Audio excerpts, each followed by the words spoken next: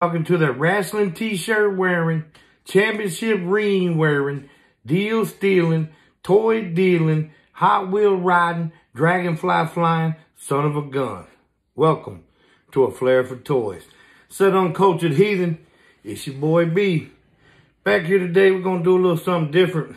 We're going to talk about WWE SummerSlam pay-per-view premium live event coming up.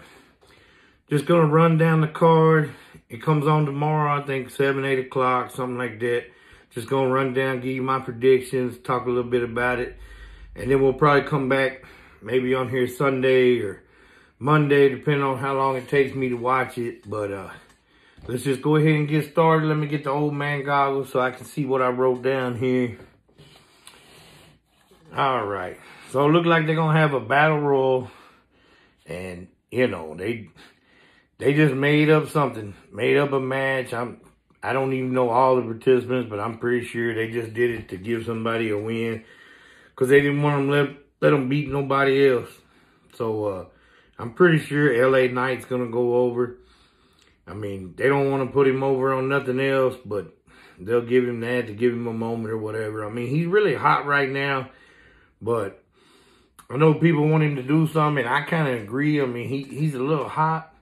But what else can you really do with him? I mean, if you give him the U.S. title, you got to take it away from, what is it, Austin Theory right now?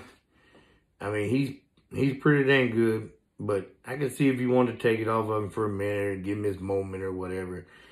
I mean, he's not gonna beat Gunther or whatever it is. Walter.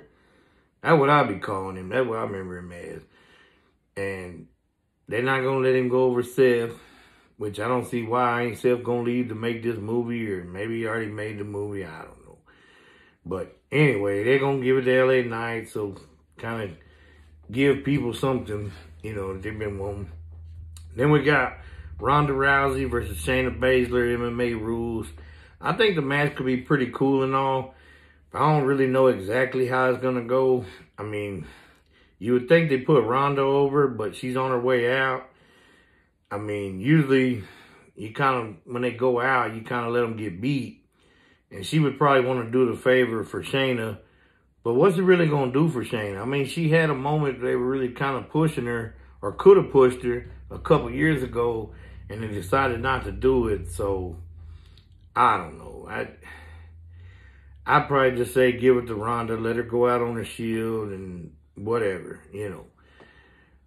Because they ain't going to do nothing but Baszler. We all know that. So anyway, let's keep it moving. Then we got Gunther. Anyway, versus Drew McIntyre.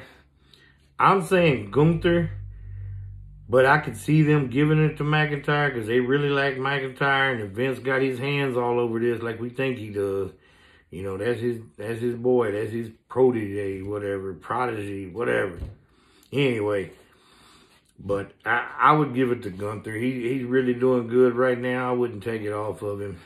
I mean, you can make McIntyre look strong and make him lose his temper or something. Maybe get a disqualification, or Gunther keeps it by disqualification or whatever, you know.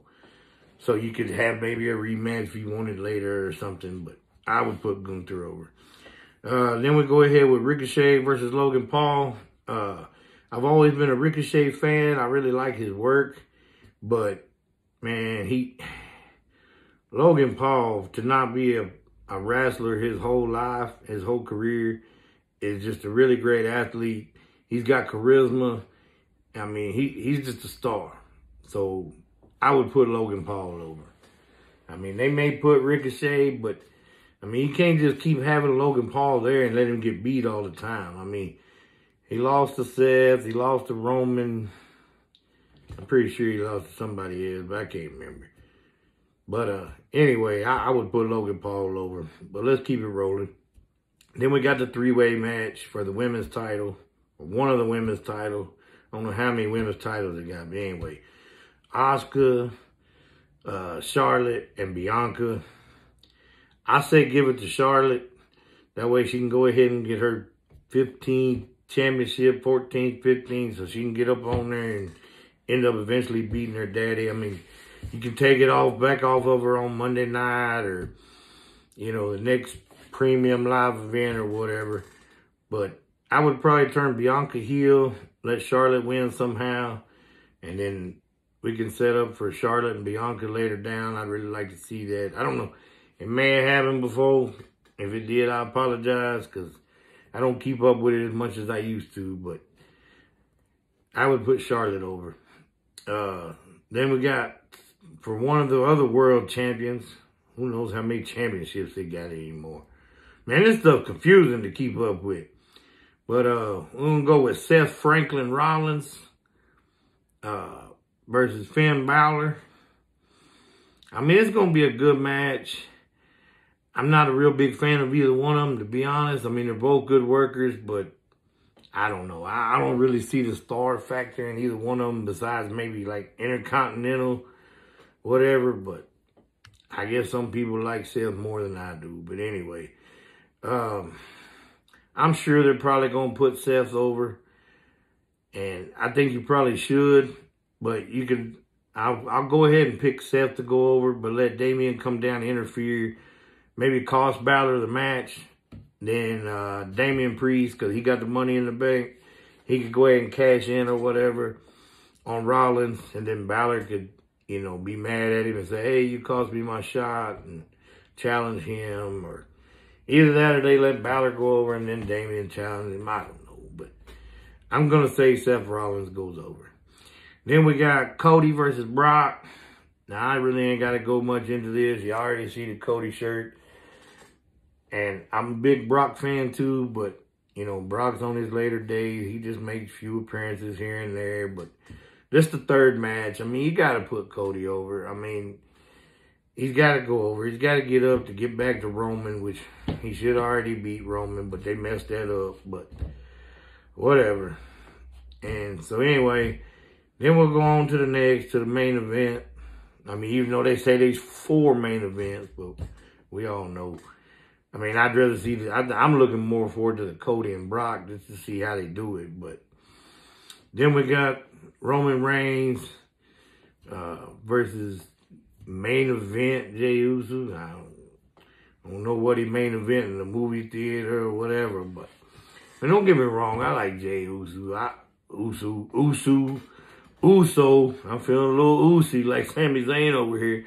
But anyway, I like him, but I mean, come on. He's not taking the belt off Roman, and why would you? So we can have a feel-good moment like we did with Kofi Kingston, or like everybody wanted with Sami Zayn, like they really thought they were going to put Sami Zayn over. But you're going to put Jey Uso over just to squash him the next time like they did Kofi Kingston? I mean, some guys, they're good workers, and they do all the right things and stuff, but you just have to have a certain amount of athleticism, knowledge, promo ability, and I mean, Uso's good, but I just don't know if he has that star factor. But I mean, you know, it is what it is. But anyway, I predict Roman to win. But that's all I got for today. Like I said, I'll check back in with you. It might take me a day or two to get caught up and watch it, but I'll let y'all know what I thought. You know, give it a review. See where my predictions were right, wrong, whoop-de-woo, whatever. But until then, I'm out.